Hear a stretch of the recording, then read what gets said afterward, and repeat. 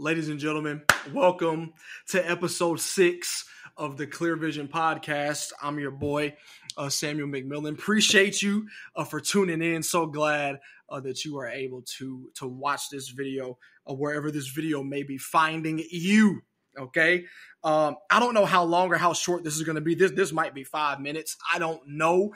But what I do know is that God has a word for you, and I don't want to sit up here and gloss over the fact that there are a lot of people that come to these videos. You come to listen to a podcast, a Christian podcast, or somebody preaching or something like that, and you tell yourself, whether verbally or mentally or whatever inside of you somewhere, you tell yourself that this word is not for you.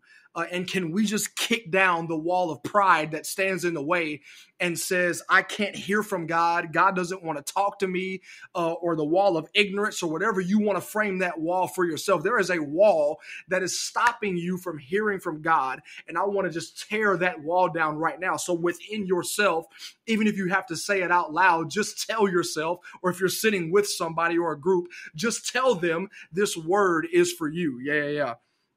You can just tell yourself, this word is for me. I am capable of hearing from God no matter where I am at all. As long as I give him room, he is able to fill the room. Amen. So I just want to get that out the way before we even start talking about what we're talking about.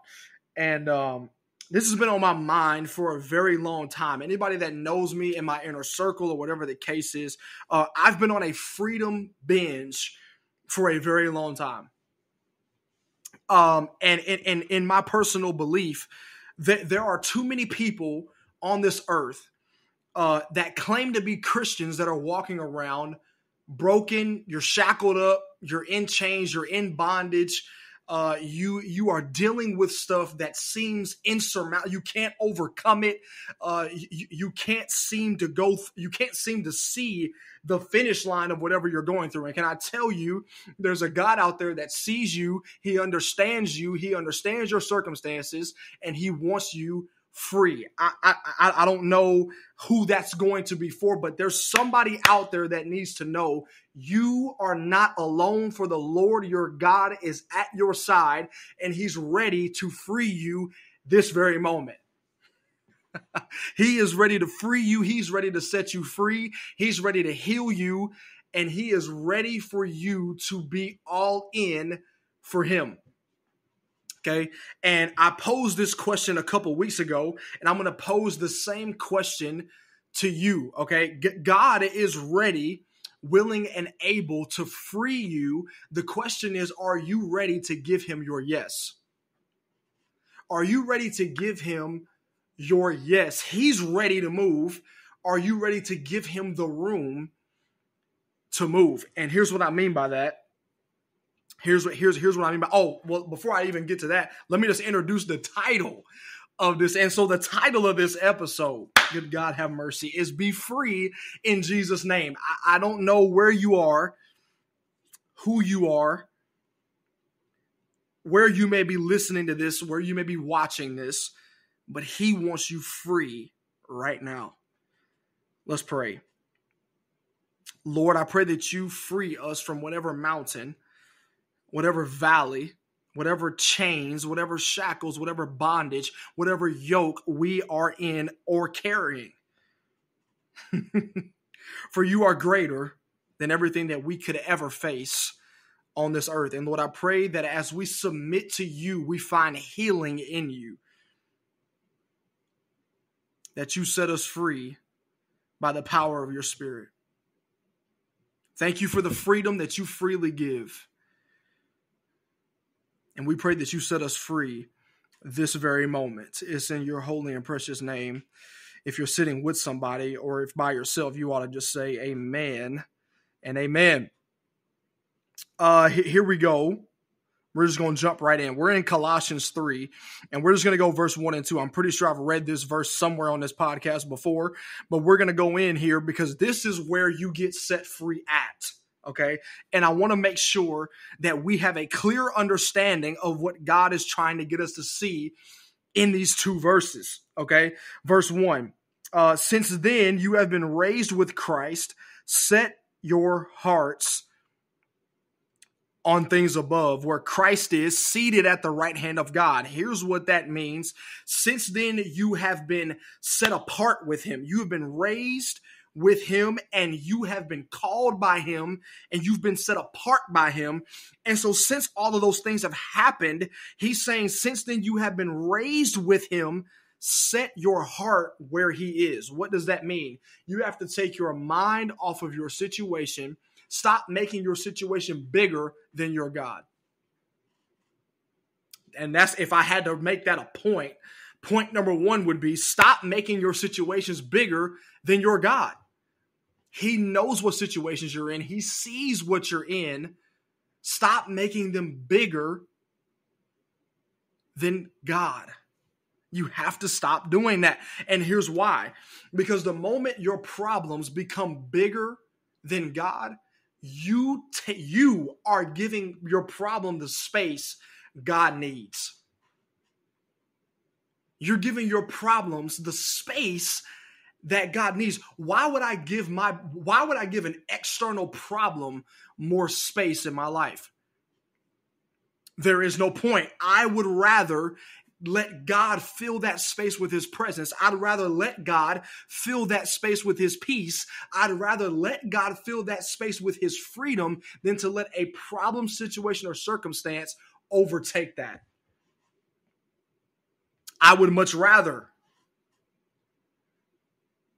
And here's the thing that I think a lot of us are doing. We are submitting to our problems rather than submitting to our Savior. You ought to tweet that. We are submitting to our problems rather than submitting to a holy Savior. He wants you free. But the problem is you refuse to submit to him because of his timing.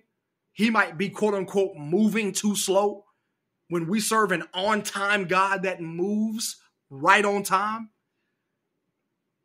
we refuse to submit to a holy Savior. We refuse to give him our yes. And I think that's what keeps a lot of people stuck where they are, is that you refuse to give God your yes and wait on his timing. For his timing is perfect. And yet we still grow impatient. And we don't submit ourselves to the one that already knows. We'd rather take our problems in our own hands. We don't set our focus on him. Instead, we focus on our problems. We blow up our problems and make them bigger than they actually are. And that's what Jesus, he's saying, why don't you try the flip side for a change? Why don't you set your heart on things above where I already am seated? Here's the thing. If you set your sights on him, you'll drop what's in your hand. The gravity at which you stare at a holy Savior will cause you to drop what you're carrying. He wants you focused on him, no longer focused on your situation. Good God, have mercy. Seated at the right hand of God, verse 2, and then I'm going to close this thing out here and just give you time to do whatever you have to do. Set your minds on things above, not on earthly things. Notice that in these two verses, we can already tell that he wants all of you and not just a part of you. We've gone over that before on multiple podcasts. He wants all of you. When you give him all of you, there lies freedom.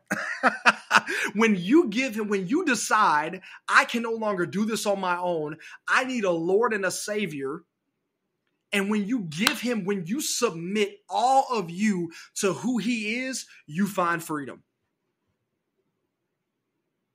You find freedom. But yet we refuse to submit to a Savior.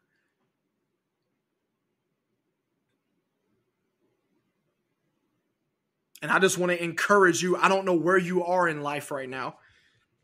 I don't know who you are,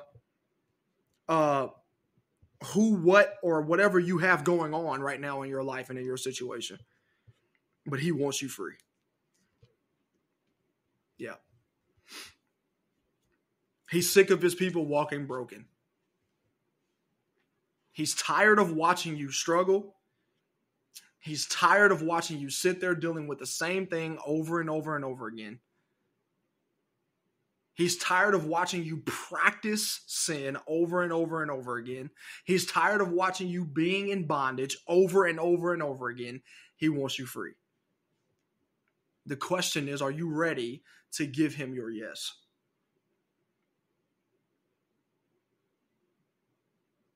That's what he's waiting on.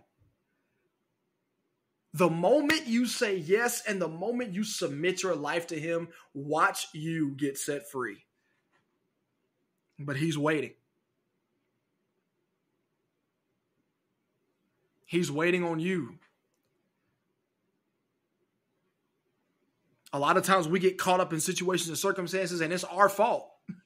When God never intended for us to be in that situation for all this time. But yet we find ourselves here because it's our fault. Because we don't recognize there's a God that's greater than our current circumstances. I'd rather submit myself to a holy Savior than submit myself to a what's the word I'm looking for? To a unholy sin, or to a unholy situation, or to something that is completely catastrophic to where I would not have foreseen myself in a situation for however long I've been in it, 5 years, 10 years, a month, 6 months, 12 months.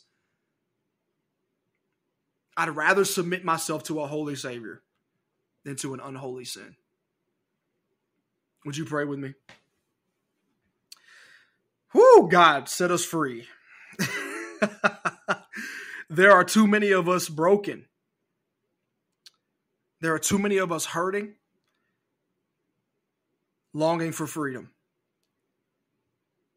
God, we are praying that your supernatural power would enter our lives right now. Lord, as we give you our yes, we're giving you room to move.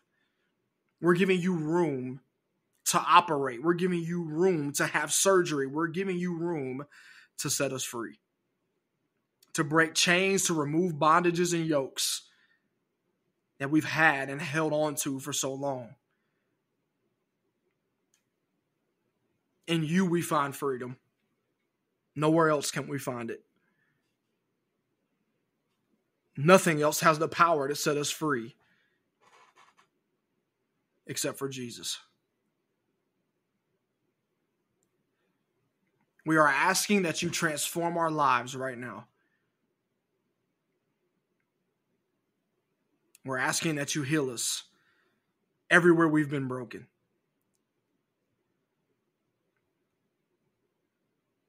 And then, Lord, when you set us free, we are living for you. We're not turning back to the old situation. We're not turning back to an old circumstance. We are moving forward in the freedom you have given us. We are wholeheartedly serving you. Thank you, Jesus. Thank you, Jesus. It's in the mighty name of Jesus we pray. Amen. Amen. Well, I hope you got something out of this. This is just the comeback of the Clear Vision podcast, or the coming back from the rebranding of the podcast. Thank you so much for tuning in. We greatly appreciate you. And yeah, man, we will see you in episode 7 in the studio of episode 7 of the Clear Vision podcast. Hopefully we'll have a special guest there as well. Yeah, we will see you then. For episode 7 of the Clear Vision podcast, whatever that's going to be. We'll just let the Lord move, and then whatever he does, he does. So thank you so much for tuning in. Appreciate you. Have a great rest of your day, week, whatever, whenever you're watching this. I pray that the Lord bless you and he frees you. That was good, bro.